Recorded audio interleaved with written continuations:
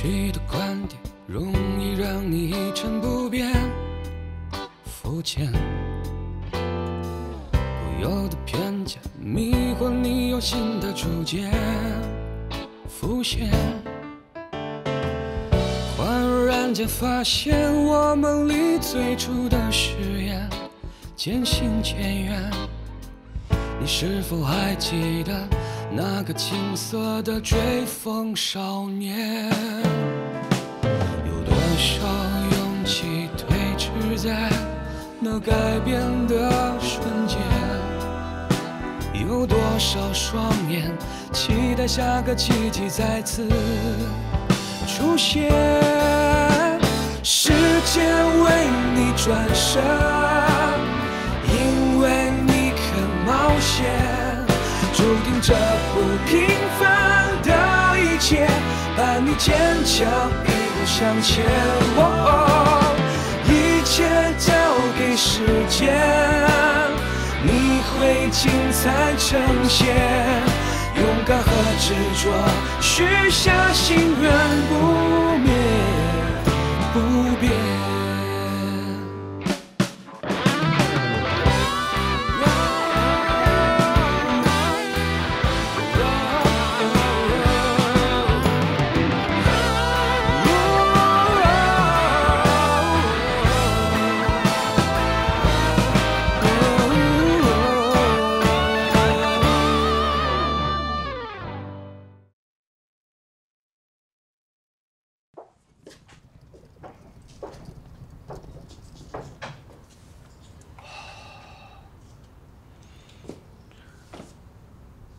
你好好休息。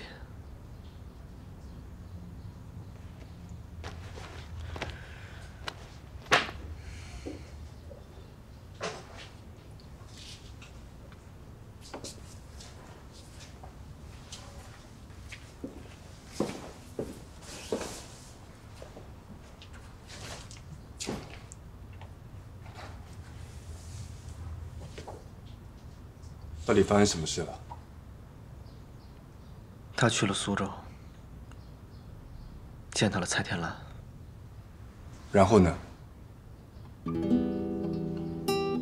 然后他知道了自己一些特别难面对的事情。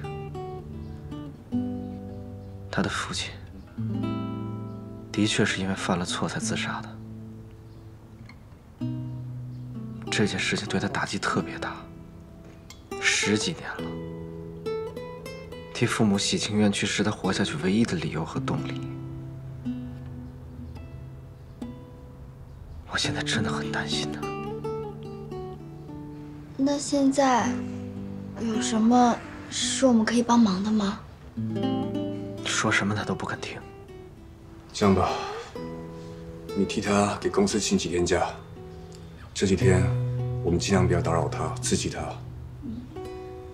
我以为他很坚强，他一定可以撑过去的。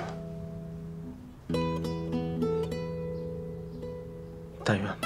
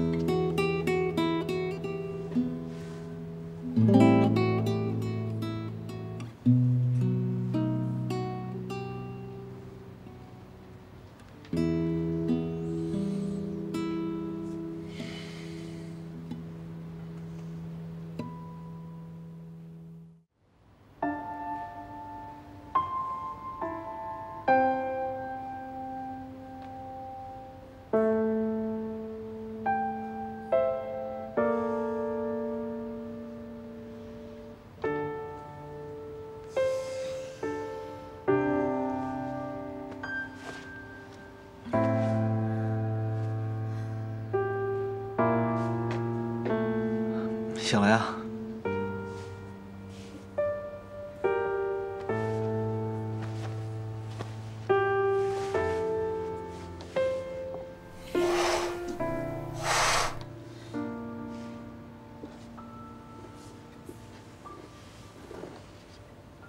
你还好吗？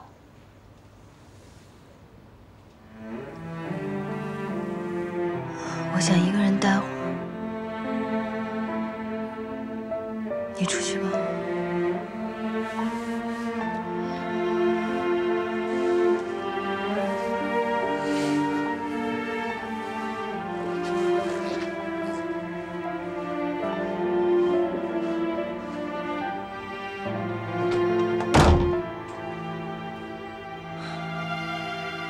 我先出去上班了，你好好照顾自己。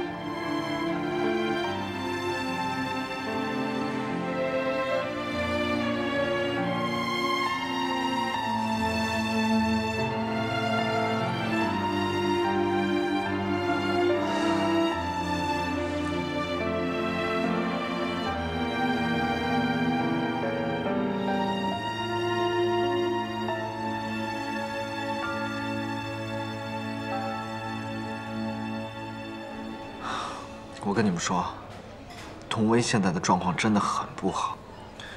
你要说她是因为难受，我真的能理解。她现在感觉就是每天像僵尸一样，面无表情坐在那儿发呆。我真的很担心她，但是我又不知道该怎么办。你们帮我想想办法。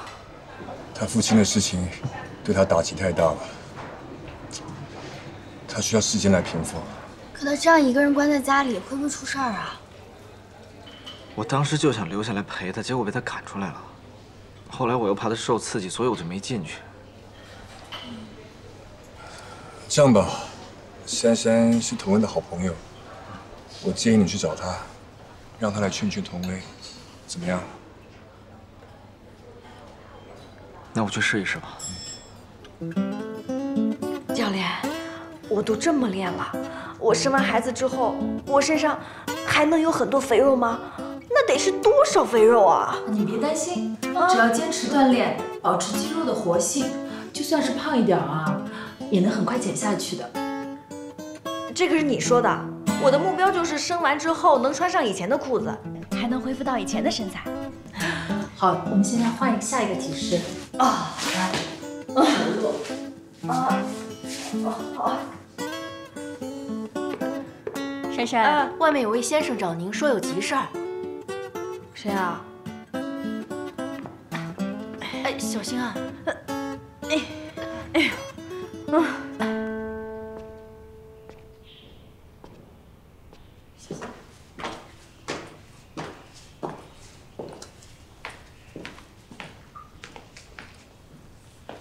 你怎么来了？珊珊，薇薇需要你的帮助。他怎么了？她……哎呀，边走边说，叫小李把车开来。好，走。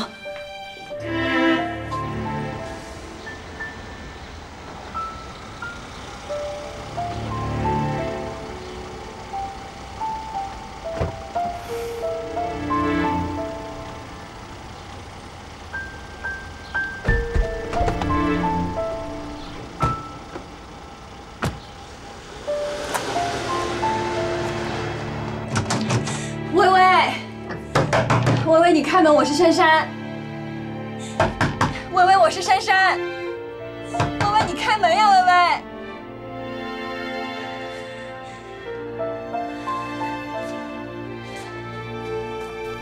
不行不行，小心肚子里的孩子。你别这样，你这样会吓到他。吓到他，他现在一个人在里面，万一出什么事，你后悔都来不及。你赶紧帮我把门踹开。谢小飞，你在等什么呢？赶紧把门踹开呀！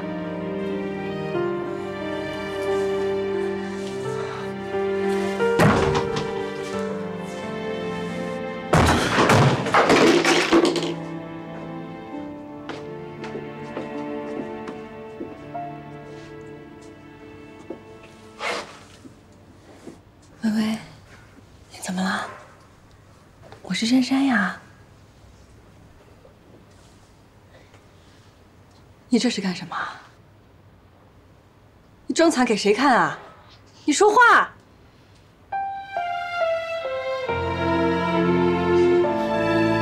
我知道你父母的事情，你心里不好受。可是我们得往好的那一方面想，对不对？可能在别人眼里，你父母是自私懦弱，可他们不是坏人呀。这件事情，你在心里都已经背了10几年了，是时候该放下了，好不好？我们把这些事情放下，是你跟我说的。日子我们还得继续过下去的。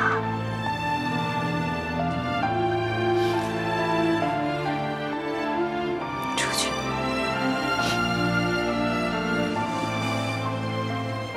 我知道你心里不舒服，你哭出来，你大声哭出来。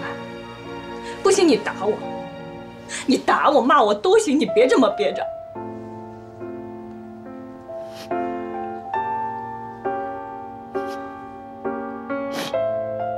你出去吧。我们先出去吧，别刺激他。我偏不出去。童文，你这是干什么？你跟我比惨是不是啊？你看我，你看我，我现在肚子都这么大了，可我能怎么样啊？日子还得继续过下去的。文文，我们这么多年好姐妹，你从来都比我坚强，你怎么这次就认怂了？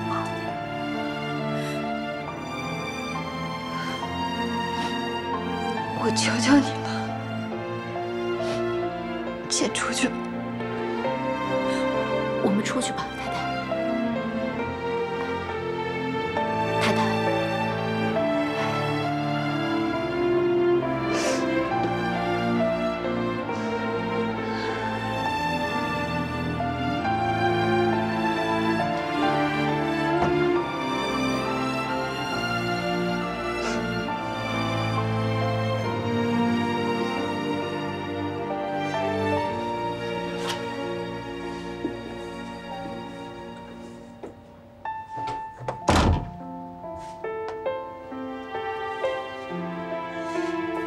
你个混蛋！你是不是不要我这个朋友了？你个混蛋！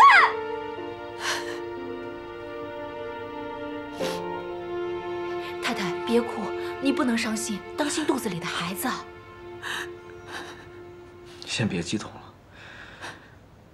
他现在这个情绪一时半会儿根本缓不过来。你们先回去吧。是啊，咱们走吧，这样反而刺激童小姐。谢小飞，你给我照顾好他。他要是出什么事儿，我跟你没完。放心吧。走吧。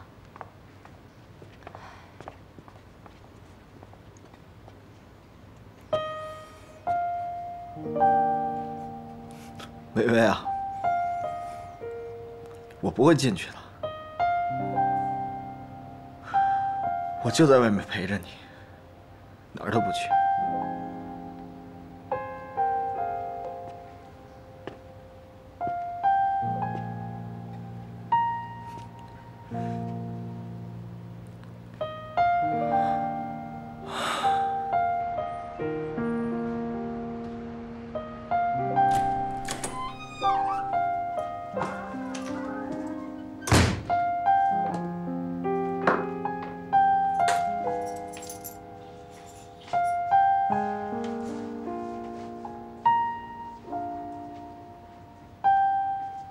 小飞哥，童薇姐怎么样了？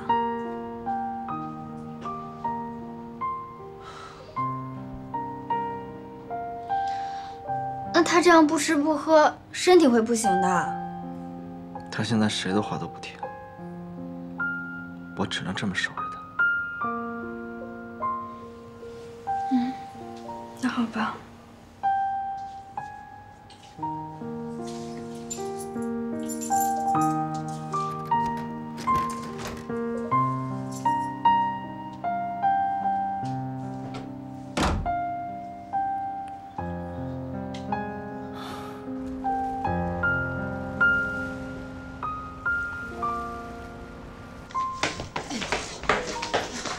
敲门。来了。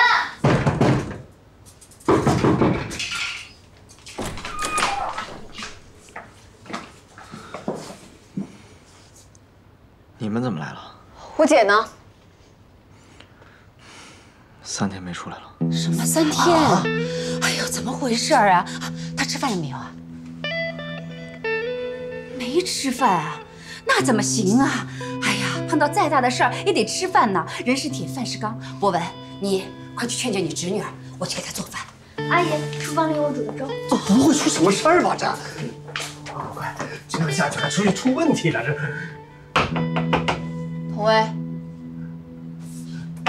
童薇，你开门。童薇，我是叔叔，快开门。你们让他冷静冷静吧。冷静什么呀？你是不是傻？他都3天没吃饭了，说不定都昏倒在里面了。他认识你也跟他一块胡闹是吧？我是怕刺激他。这样要出事儿的。薇薇，薇薇，开门！童薇，你开门！快开门！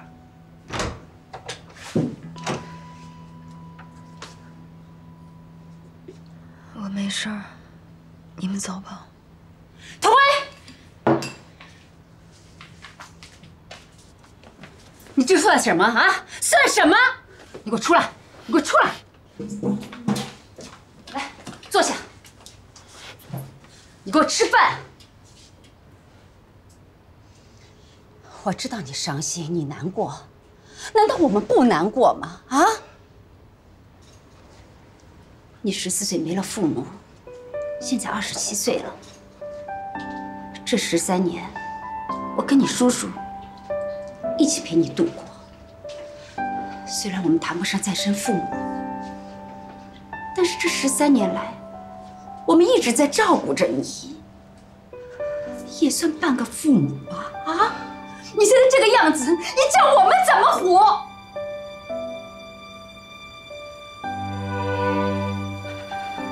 我知道，我们不如你爸妈有文化、有知识，但是爱你的心、疼你的心都是真的。你丢了工作，说交不上饭费，我催你了吗？啊！你把房子卖了，把我跟你叔叔赶到乡下里，我们恨你了吗？啊！你看看你现在这样子，不想活了是不是？啊！你这是完全不顾我跟你叔叔的感受啊！你就是不想给我们养老了是不是啊？人心都是肉长的。你怎么那么狠心，那么任性呢？你完全不顾我跟你叔叔的感受，我们也是你的家人呢，你怎么可以这样啊？你怎么可以这样不吃饭不活的你？薇薇，童薇，以前我不愿意叫你声姐，但我后来知道你是真的对我好。现在在我的心里，你就跟我亲姐一样。我们知道你难受，知道你不开心，但你能不能别寻死？你寻死我爸妈怎么办？谁来养活他们？我这么没出息，我养不活他们，他们要靠你来养。薇薇啊，人无完人，在我们的心里呢，只要你爸妈是好人，这就足够了。你这个孩子啊，为什么要和自己过不去呢？你爸爸妈妈在九泉之下，看到你这个样子，他们不难过吗？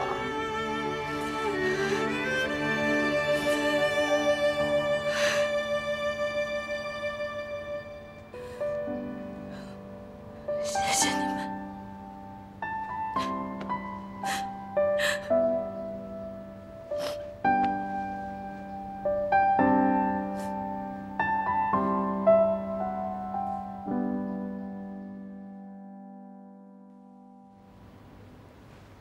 你先出去吧。好，慢慢聊。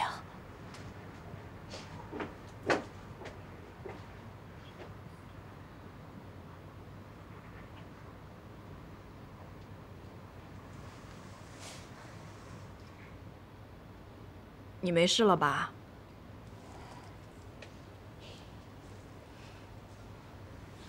没事就好。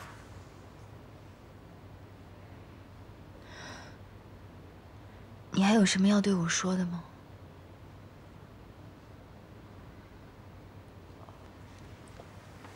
我先走了。等一下，对不起。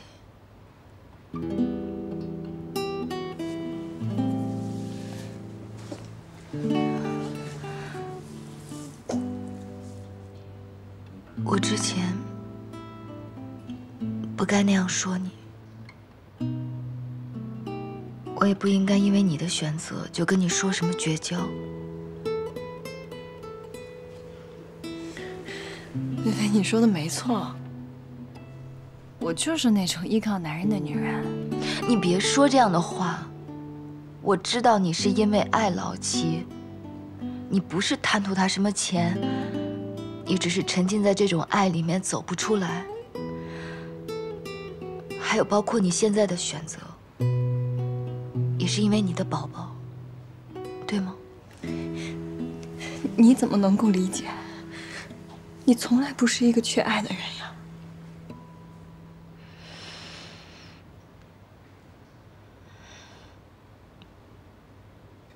我以前一直认为所有的事情都可以是完美的，包括我的家人、我的朋友，我都希望是完美的。直到经历这件事情，我知道世界上没有什么能是完美的。这么多年，我一直在想着怎么帮我爸爸洗清冤屈。我一直觉得他是一个好爸爸、好丈夫，他是一个好人。一个好人怎么会犯错呢？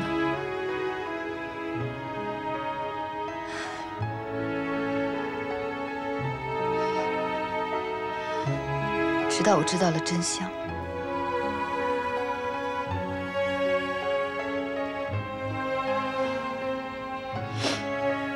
我真的接受不了，我整个人都崩溃了。结果反而是你们帮着我，一点一点站起来。薇薇，听你这么说，我特别高兴。以前的薇薇回来了，不，应该说变得更好了。珊珊，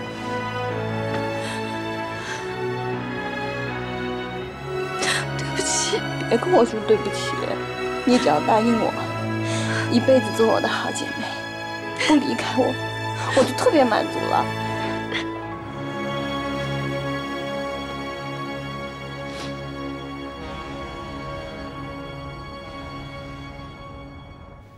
你说什么呢？贷款没下来，你不是说就走个流程那么简单吗？你知不知道，如果贷款下不来的话，工人的钱就发不了，工人的钱发不了，这个度假村的项目就要停了。为什么呀？一个是因为年底，还有一个原因。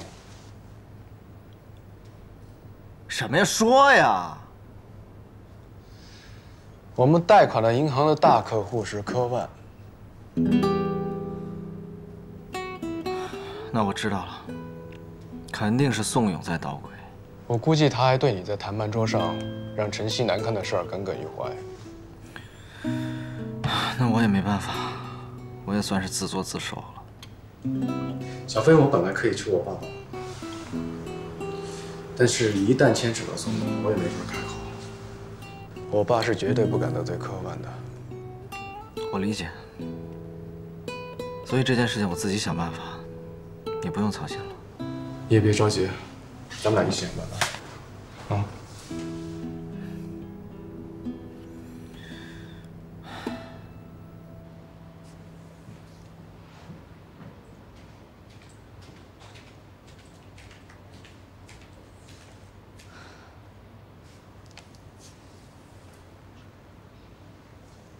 你怎么来了？爸，贷款的事儿，是你搞的鬼吗？什么贷款啊？谢小飞跟银行贷款被拒，是您的意思吧？你太高看你爸爸了吧？银行又不是我开的，他们能听我说吗？谢小飞被拒，那是他个人的原因。我知道，你是想帮我出一口气。可是小飞他现在真的已经很惨了，我已经不怪他了，请你高抬贵手好吗？小新啊，你记着，你不仅仅是你一个人，你还代表着科万。当初谢小飞家大业大，当着那么多的人侮辱你，这不明摆着是跟我科万过不去吗？如果我现在不好好教训他的话，他还能正眼看我吗？爸爸，你是不是还忘不了他呀？啊？我没有，你是执迷不悟啊你！我没有。那你没有，为什么杨潇向你求婚，你不答应人家？我只是觉得时机还不成熟。你是对谢小飞还抱有一丝幻想吧？我没有。不是杨潇有什么不好啊？啊？他的父母可以帮助科万开拓更多的领域，他可以帮助你更好的去管理科万。最主要的是，他喜欢你，他对你是死心塌地的。你作为科万的大小姐，你不管想什么事情，做什么事情，你必须要站在集团的利益上、集团的角度上去考虑，你知道吗？我为什么针对谢小飞啊？不就是因为你不死心吗？如果说你跟杨潇修成了正果，那我还管他干什么呀？好好想一想这个道理。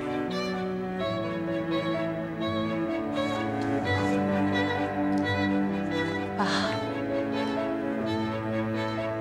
你这是在威胁我？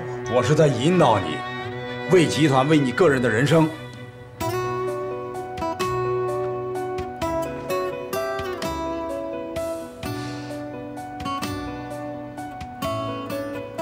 那如果要是答应你，我跟杨潇结婚，你就会放过谢小飞？当然，你想想看，我怎么去为难一个跟我们没有关系的人呢？弄不好我还会去帮着他，这都是有可能的。好，我知道该怎么做了。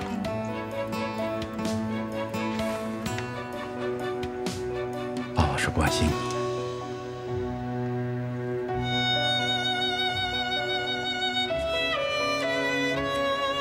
我不会害你的。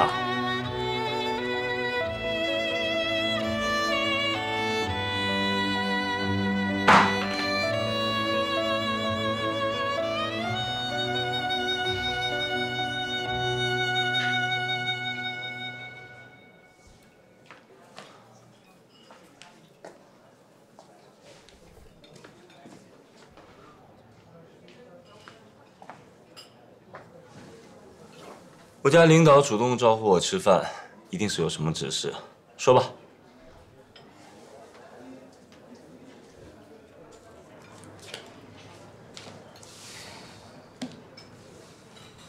帮我带上吧。你这是？你不是要跟我求婚吗？是啊。来吧。你答应了？你后悔了？他怎么会？我太高兴了。那我现在帮你带上。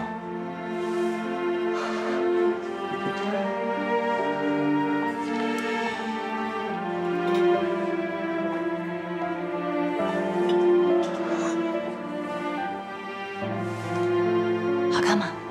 嗯，好看。幸福来得太突然了，我想给我父母打个电话，好不好？还有，我想我们的婚事能尽快的办，越快越好，好不好？按你的意思吧。好，我现在就去。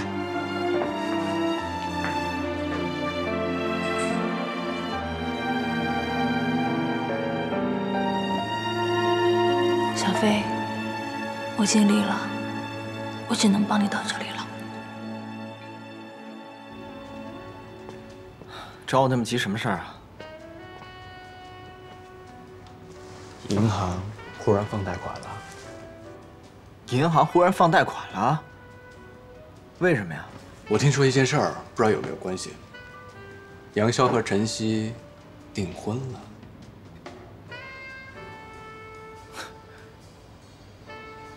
真的假的？我在想这两件事儿或许有某种联系。那你想啊，杨潇的父母是国际上知名的生物美容专家，而宋勇一直想进军这个领域，所以一直在逼小希嫁给杨潇。你的意思是，小希以自己的婚事和宋勇做交换，所以宋勇才放了我一马，是这个意思吗？这两件事都很反常，我没办法解释。他疯了是不是？我要去找他。哎，你给我站住！你干嘛去啊？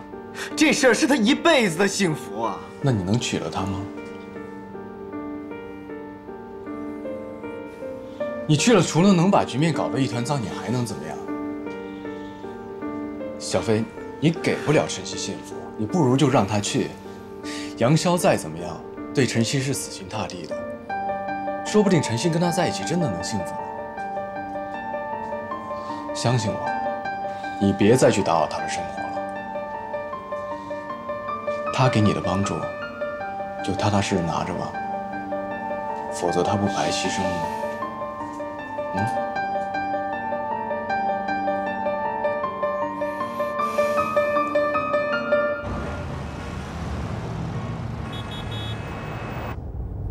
前面一个路口转弯，浩克西餐厅就是。好的。谢天佑的儿子，居然还在一家餐厅打工，我也很意外。在商场几十年，见过借着主业创业成功的，也见过拿着老子的钱挥霍的，但像这种跌入谷底还能卧薪尝胆、蓄势待发的年轻人，这是第一个。啊，不错。不过雷兄啊，你所说的，我还需要仔细斟酌一下。我明白，谢天佑和谢天成是家族内斗，对我们这些外人来说，谁主谢氏关系不大。但我相信，蔡会长一生阅历无数，能做到今时今日，眼里不只有利益。过奖了，雷兄啊，你把我抬得这么高，是不是不想让我下来呀？不，绝对没有这个意思。等会儿你见了人再做决定，好吗？我雷雄绝对不干涉。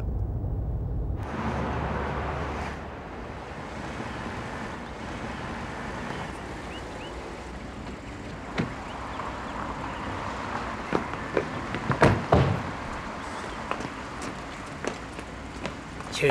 好。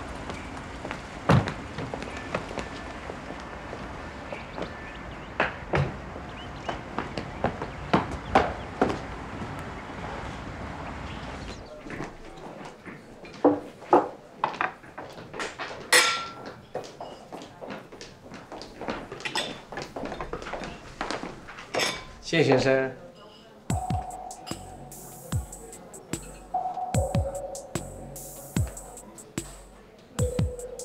人力资源部门需要我们提供一个预测表，还需要我们出一份招聘计划，还有人力成本的分析报告，这些都是我们这个月要完成的任务。然后还有员工招聘方面需要你这边提出来一些意见。其他的倒是没事。领导，我先出去一下。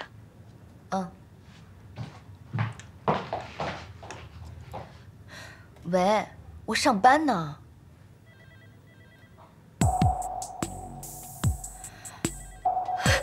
真的，你等我。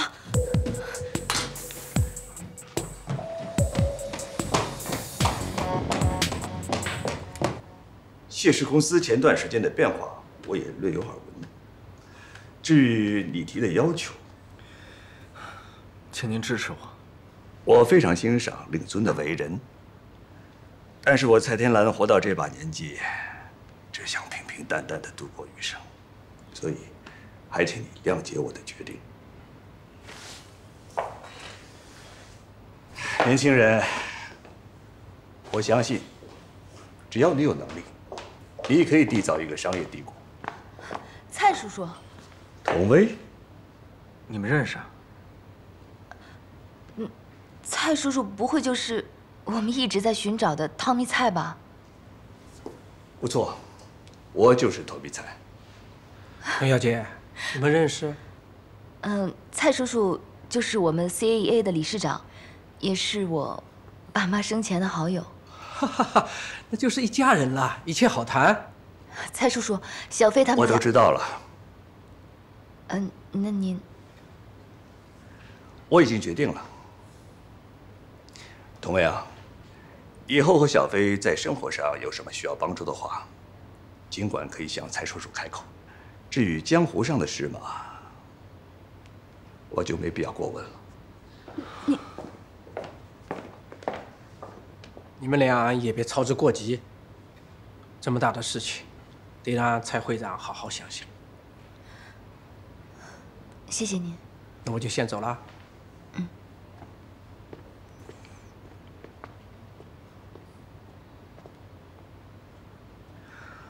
我说你的蔡天蓝怎么跟我的汤米蔡都神龙见首不见尾呢？原来就是同一个人。我也是没想到。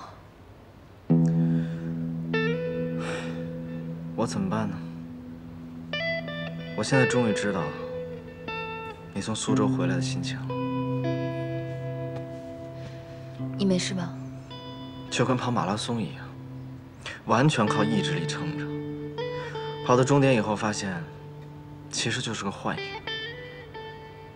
更可怕的是，终点突然消失之后，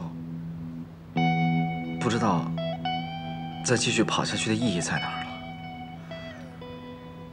你要放弃了？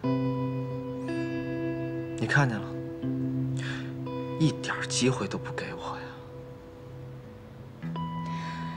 一定还会有突破口的，我陪你一起。哎呀，不行了，我要把门关上。我要崩溃一下，我感觉整个世界都对不起我。好，你嘲笑我是不是？我不也得让你担心担心吗？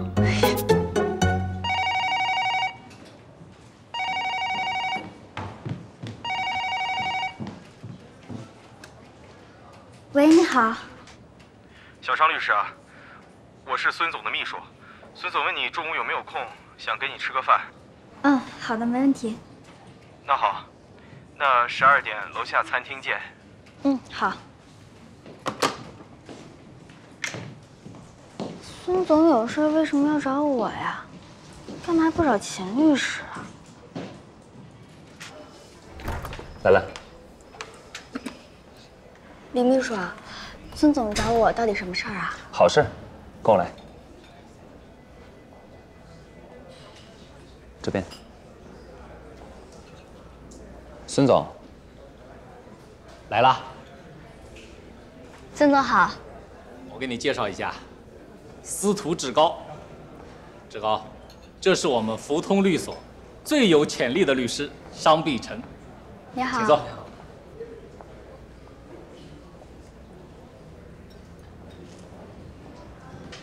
孙总，人到齐了，那么上菜。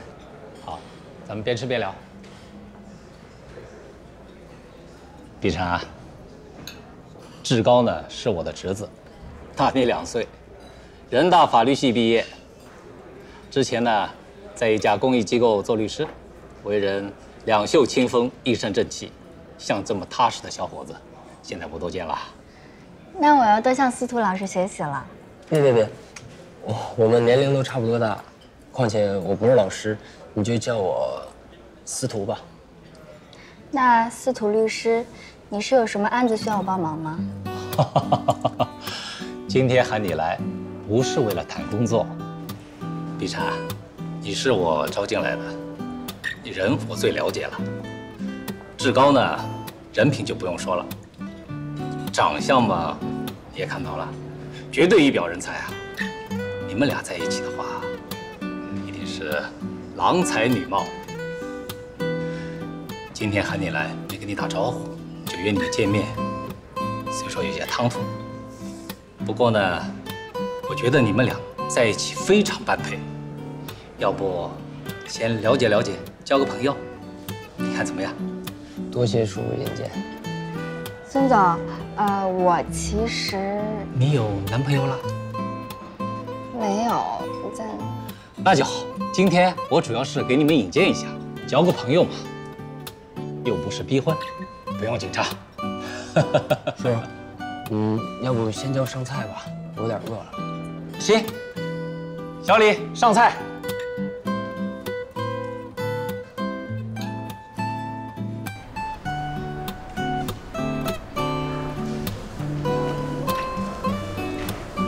好了，不用送了。初次见面，很高兴认识你。手真容易出汗。那我先上班了。好。拜拜。拜拜。微信联系你。啊，拜拜。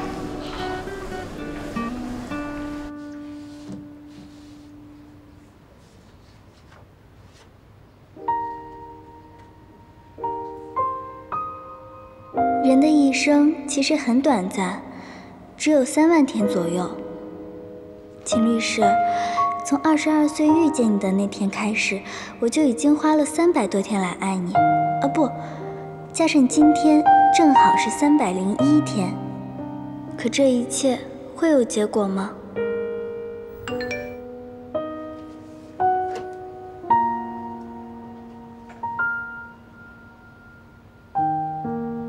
碧晨，我可以这么叫你吗？可以啊，司徒律师。不好意思啊，我原本要打的是司徒律师，对不起啊。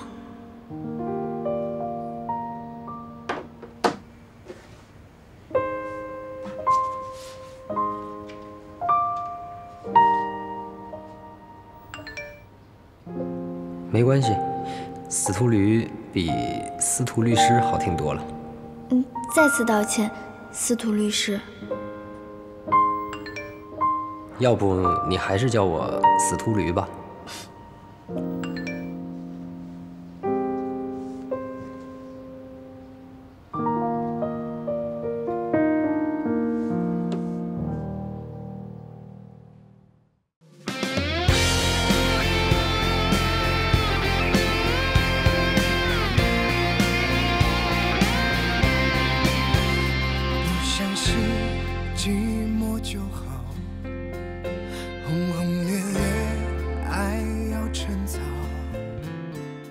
给你个热情的拥抱，在最热闹的街角，强调一